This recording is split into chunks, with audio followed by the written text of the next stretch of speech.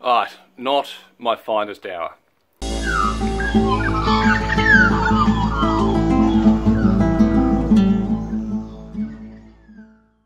Today, we've got a bit of a tricky removal to do. We've got a hive in a brick column. This is where hopefully this bee vac is going to be absolutely crucial, and it's going to work an absolute treat. But anyway, we'll see how we go. So the hive is there, basically in a brick column that's underneath that corner. And it's tricky because of, well, I'm going to have to be up on the roof to do this, but also I've got to remove, I think, all the flashing to remove the sheet of tin. The way these interlock, there's no other way of doing it. Something I wanted to point out is, look at all that crap that's falling out. It's stuck it up in there. Whole stack of debris underneath that flashing, and that's like, and you can't clean it out either. Like this stuff, it obviously, the roof needs cleaning, especially in coming into summer as we are, because of the bushfire risk. But if you were to clean this out, you would clean it out to there, and unless you took the flashing off, you wouldn't get all this. And a spark gets driven in underneath there, and it catches fire. What a lot of people don't know is that most houses burn down during bushfires because of poor maintenance or poor building technique. During the Canberra fires, well, a few years ago now, I think they lost 300 homes, and most of those homes burnt down 1 to 3 hours after the fire front had passed through, and that's because a spark would get into some leaf litter like that. It would smoulder away, it would catch fire, and it would catch fire in the house, not outside the house. And of course then, once it gets going, unless you get on top of it really quickly, yeah, you lose the house. And so a building method like this in a bushfire area, really bad news. And these new building regs that we've got after Black Saturday, where a whole stack of people died and they said, oh well, we've got to do something about this, so we're going to make people build safer houses. Those building regs don't really deal with quality control. And you can use standard building techniques in most areas and your house will be fine as long as you've got good quality control. But anyway, that's my rant for this video against the government. Actually, no, it's not. Because those fire regs, some of them actually make houses more prone to fire than traditional materials. For example, the insistence on using steel instead of timber. Yes, timber will burn, but steel and fire fails catastrophically, absolutely horribly. And aluminium is even worse, and aluminium windows seem fine in some of these building regs. Whereas a full timber, where there's a full timber window, will actually reduce the chance of the house burning down if it's built properly and if it's maintained properly. And even if the house does burn down, it'll burn down after the fire front's gone through, not during the front going through. In a building with steel fixtures and steel structure and so on, that house catches fire, it'll fall on you before the fire front passes through. Much, much more dangerous. So that's the end of my rant against the government. It's just that they have to be seen to do something rather than actually do the right thing. Okay, that's it, I promise, back to bees. Well, getting to the exciting bit now. Well, that's not a good sign, because I can't see the hive. That means it's somewhere down in the pillar, like down in the pillar, not just, you know, underneath the tin. Well, this just got a whole another level of difficulty harder. I think it's time to get gloved up and suited up, and I'm going to get my hands in there and see what I can find. But again, on the fire risk, look at the material that's accumulated in that pillar. You know, a spark in there on a hot day, that would catch fire for sure. I'm trying a different sort of glove again. Those plastic ones you saw in the last video worked really well, except I did get a sting through them. There's only one, and considering the number of bees that were all over my hands and what I was doing with them, that's pretty awesome compared to, you know, some of the other gloves I've used. And of course I got through the grey leather gardening gloves, I got a sting through them all across the knuckles, which was not fun. So now I'm going to try these heavier duty plastic chemical gloves. And let's see what we can find in, oh, far out. That's some sort of nest. I'm just seeing any comb. I'm hearing them though, they're getting cross. Oh no, there's comb. So now, it's time to get the comb frames.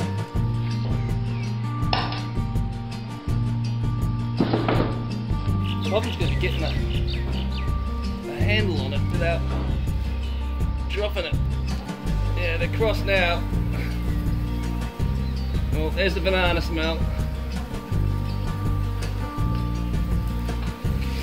Oh!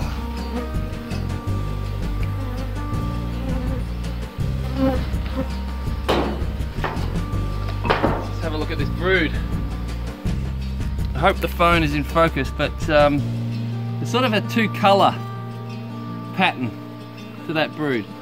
It's a bit salt and peppery, a few empty cells. Good, eggs. Excellent. Holy moly. Oh, here we go. Ah, there's a spider on the inside of my suit. That's lovely. Okay, so the Bee Vac is set up. So I've got this multi-step reducer to mate with the collar, and then I've taped in the tube of the vacuum. I've got the hose coming in around the other side. It's a bit hard to see. I should have known this. I should have put in 2 windows. It's very dark in there. Okay, here we go. Well, it'd be really nice for times like this if I had a GoPro or some other sort of camera that I could get into where I'm working, because having a look at my back, you know, as I'm moving around with my hand down there, is probably not that exciting for you guys. But yeah, that'll have to wait until the funds allow. If I was just going off the number of bees that are left in this column, I'd probably call it quits. Because yeah, I reckon I got most of them, but based on their behaviour, I don't think we've got the queen, because they're not doing that fly around, oh my god, what sort of happened behaviour. They still seem quite purposeful, and there's a real cluster of bees at the bottom, which if the queen was going to be anywhere, it's probably she'd be down there, because like when I was getting the comb out, there's a good chance that I'd knock her off. And also there's a piece of comb that is actually down there, so she could have been on it, or she could have been attracted down to it. Comb got taken. Now I've added a broom handle to this, so I've got better direction. Because yeah, my arms are only so long.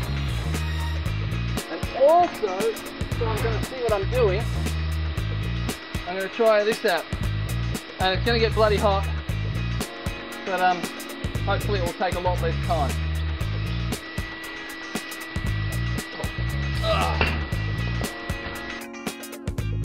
Underneath the cover was unbelievably hot, but it did allow me to have a bit more of an idea of what was going on, because I could see into the darkness of the column. But it doesn't make a very exciting video.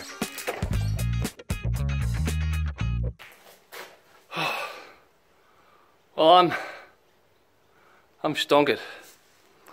Yeah, I'm gonna go get a cold drink or something, and just see what they do. I've opened up the vent on the side of the my brain's not working. I've opened up the vent on the side of the intake box with the ventilation bit over the hole, but hopefully the queen is in that hive. All the bees that are hanging around where the pillar and so on will start to smell her, and hopefully when I come back from having my drink, there'll be a big cluster of bees around that entrance. And if that's the case, then I know my job's done. I'll just open that entrance, leave them for a while, or even just suck them up for maybe. Actually, probably what I'll do is I'll suck them up. And yeah, I know I've known basically that I've got the queen. So yeah, I'm gonna get a drink because I don't think I know I'm not speaking straight, but I'm not sure I'm thinking straight either. Very hot up on that roof. So yeah, I'm gonna go get a drink and then come back and see how we've gone. Well, I'm back from lunch and I was hoping to see a whole stack of bees clustered just there, but there's not even one. Up here though, still a bit of a cloud. So I think I'm gonna have to get back up there, turn the vac on, then get up there. Important to get that in order, and have another crack.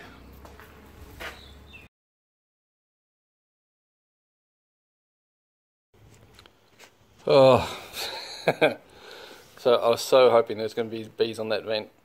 I just lay down here a little bit to look at my phone and call Sarah, see how she's doing. Down at the children's with the boy, and oh, now I've got to get up again. And I don't want to, because it's hot up there. Anyway, let's go for it. It should be easy. It should be just a case of, oh my lord, there's a whole stack of bees, and I'll get the queen, because they'll be clustered around her. Fingers crossed. Didn't realise I was out of bottom boards.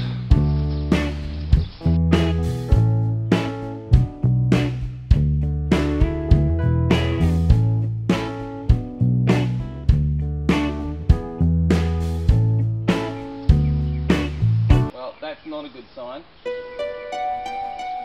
That's a lot of dead bees. I can't remember if I got any footage of it, but the first time I used the Bee Vac with a more powerful vacuum, it turned out it was a Karcher.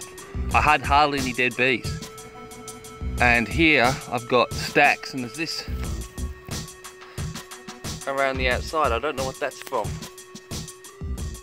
Like there's a bit of honey in it, or nectar, but I wonder if it's condensation maybe. There's maybe not enough ventilation in there. But I don't see how that would be possible, because this is open and then there's all the ventilation through there. So anyway, we'll see what we got inside. This might be one of those unpleasant learning experiences.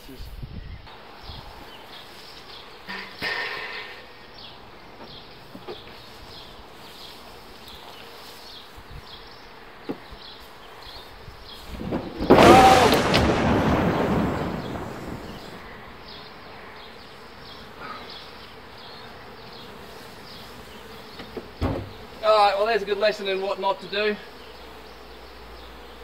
Blast and bother and...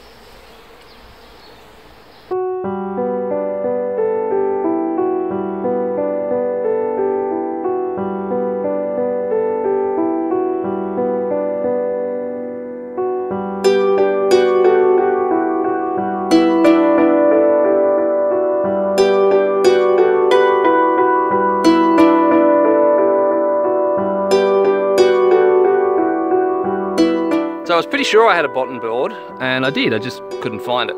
I've also now got the quilt made up for them.